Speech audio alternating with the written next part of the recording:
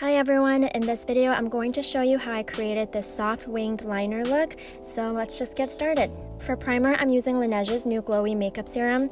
It's hydrating, long-lasting, and good for all skin types. It's got a gel texture to it and you can wear it on its own or under makeup, and it gives a really nice glow to the skin. For eye primer, I'm using this one from Fenty Beauty. And for foundation, I'm using this one from Bite Beauty. It's their Supercharged Micellar Foundation and is one of my favorites. It has amazing coverage but doesn't feel heavy at all. Then I'm using Maybelline's Instant Age Rewind Concealer for a little extra coverage, just going over my under eye area and my hyperpigmentation spots.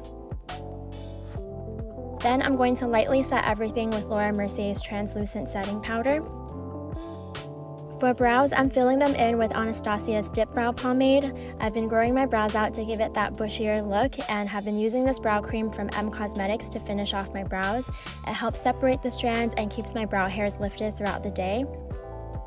For the eyes, start with a shade that's close to your natural skin tone. I'm using this shade from Fenty Beauty called Nookie Rookie. Just spread it all over the lids. This is going to help with the blending later on. And this look is actually pretty difficult because it requires a lot of blending, patience, and different kinds of brushes. Next, take any black shade and with a winged liner brush, draw the bottom of your wing. This is going to act as your guideline. For this look, I'm actually going a bit above that outer corner and creating a flatter line than usual. Now I'm taking a warm brown shade and applying it over the guideline, along the lash line, and into the inner corner. Using a small flat brush here gives you more precision and color payoff. Now I'm using this e.l.f. brush to help blend the shade upwards to give it a soft, diffused look, especially in the outer corner. When it comes to the inner corner, you'll want to keep the colors closer to the lash line.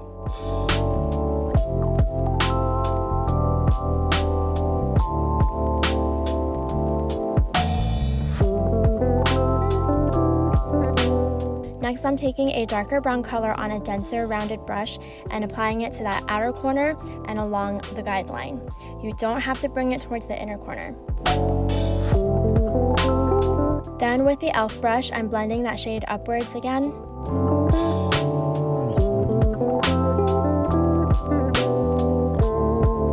Lastly, take the black eyeshadow and apply it to the outer corner. I'm using a thicker liner brush so that I get more color payoff.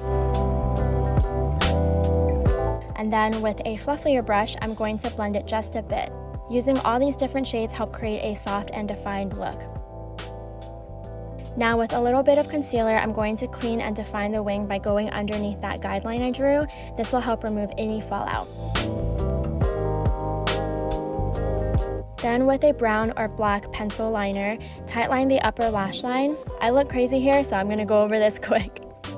For lashes, I'm using Ardell's Demi Wispies. It has a nice flare to it at the ends, which will accentuate that wing. Now I'm just going to contour my nose and face.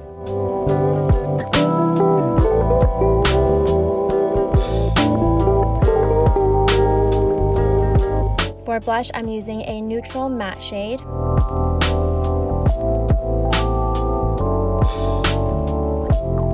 For highlight, I'm trying this one from Kaja Beauty. I thought it was a neutral enough shade to match with my cooler hair and warmer skin tone.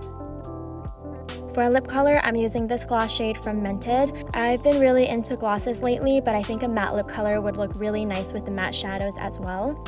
And here's the final look. Hope this was helpful and that you're all taking care of yourselves. I will see you all soon in my next video.